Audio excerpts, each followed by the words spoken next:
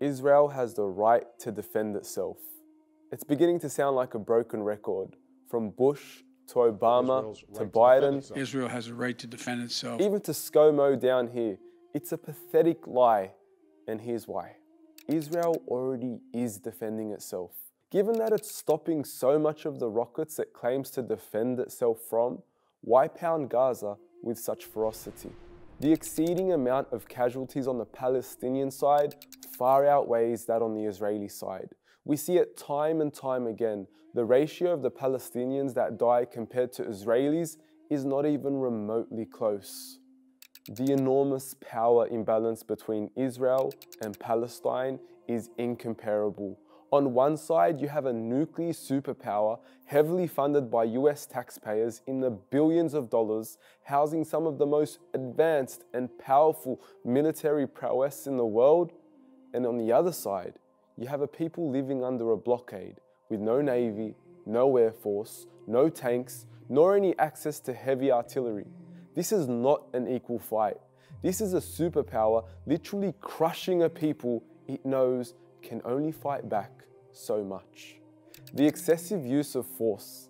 Israel is leveling entire residential apartments to the ground. We are seeing entire families being wiped out of existence after being buried in the rubble of such buildings. And if they do so happen to survive, the people of Gaza are left homeless, widowed, and orphaned. Israel is killing children. Israel has a history of killing children in the name of self-defense. 58 children in the last week alone, 551 children in its 2014 attack on Gaza, and over 3,000 more in the past 20 years of Israeli aggression.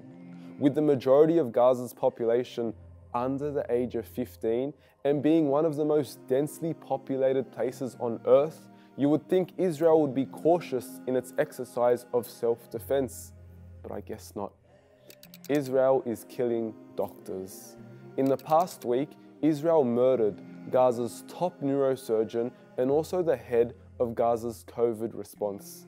Israel also bombed the main road leading to Gaza's Al-Shifa hospital, while also shutting down Gaza's only COVID testing lab. It's not only killing the people of Gaza, but preventing them from receiving any treatment. Israel is wiping out the media. Bombing the center of international media in Gaza is not an act of defense, rather a disgraceful attempt at cutting off the world from witnessing the crimes of Israel unfold. Palestinians deserve to defend themselves. According to international law, Israel is illegally occupying the West Bank and the people of Gaza are living under an illegal Israeli blockade. Israel is by all definitions an apartheid state and has subjected the people of Palestine to tremendous abuse, tyranny, and oppression. If anyone deserves the right to defend themselves, it's the Palestinians. As an old man in Gaza once said, "You take my water, burn my olive trees, destroy my house, take my job, steal my land, imprison my father, kill my mother, bomb my country, starve us all, humiliate us all, but I am to blame. I shot a rocket back." It truly is no different to blaming a woman for punching her rapist. And to top it all off, Israel doesn't care. Israel has a history of acting with impunity. It kills knowing full well it will not be held to account. Until this day, the US continues to block United Nations statements from condemning Israel's military response and any calls for a ceasefire. Israel simply doesn't care, and it will continue to feed us its lies of self-defense to cover up its terror. This is not self-defense. This is mass murder. This is genocide, and it's about time we wake up.